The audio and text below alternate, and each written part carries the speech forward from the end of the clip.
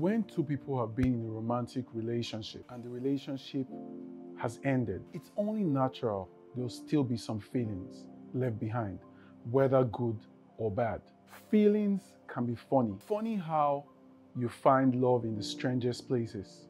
But dating your friend's ex could be a big risk, which I think you want to have a rethink before you attempt. Some friends might be cool with you dating their ex, while others would see this as you crossing the line.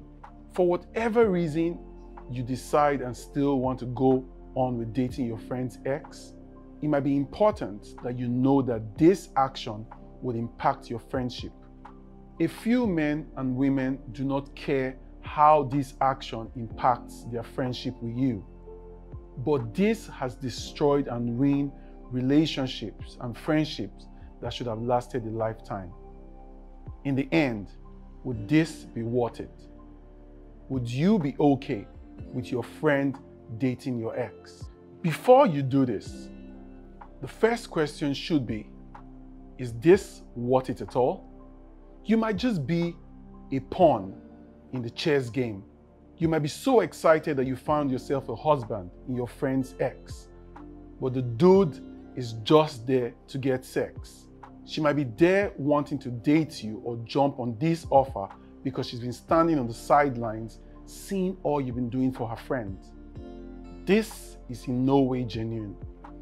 5 reasons you shouldn't date your friend's ex. 1. Your friend didn't give you permission. Before you consider dating your friend's ex, you should have a conversation with him or with her.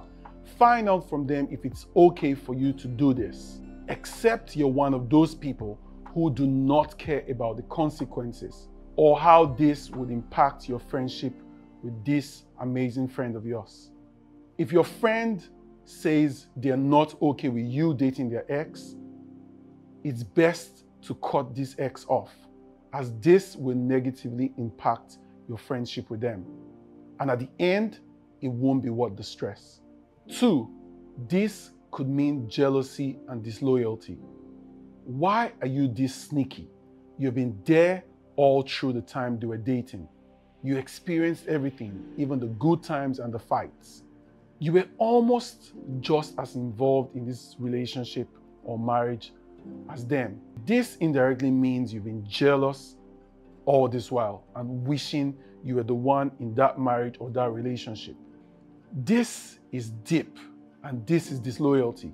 Is he the only man available for you to date, or is she the only girl out there? This is disgusting, and this can impact your relationship with your friend. 3, your friend can't stand the mention of his name or her name. What does this simply tell you?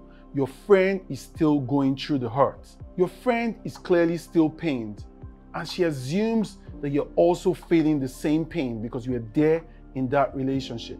Why then would you want to consider dating him or dating her? That's absurd. Is this a fetish for you?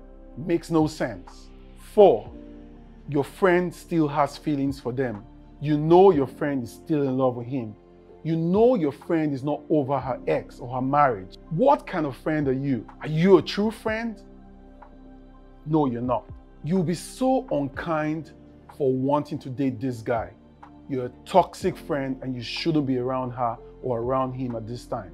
5, you could be a pawn or a bragging right. Did you ever think or consider that this guy wants you as a bragging right? He wants to sit and say, oh, I slept with her as well. Or I had a taste of him, or I had a taste of her too. You'll be used and dumped. I know you don't care just because you're after his money, or you heard sex was good with her, so you want to go have a taste of her too. That's crazy. You're not a true friend. You know it. He probably wants to use you to get to her, or vice versa. The fastest way to lose your friend is to date his ex or her ex. It's a breach on the unwritten friendship code of conduct. If your close friend ever dated, had a crush, slept with, married, or divorced him or her, that's a no-no. The rule says hands off. I hope this helps.